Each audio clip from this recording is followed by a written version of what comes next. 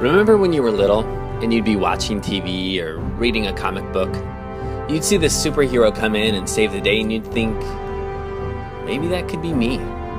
You would grab the nearest blanket, tie it around your neck, and scale to the top of the couch, and for a moment, as you jumped off, it felt real.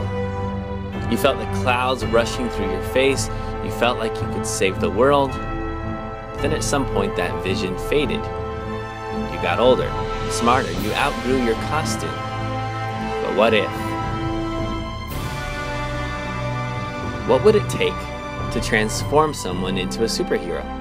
Consider, what advice do you have on choosing a name? How about an outfit, a color scheme, a logo? What do you do when someone doesn't have a superpower, like Iron Man or Batman? Any advice on choosing the perfect gadgets? How about the hero's lair? What practical advice can you offer a prospective superhero choosing a city? What kind of transportation should a superhero use?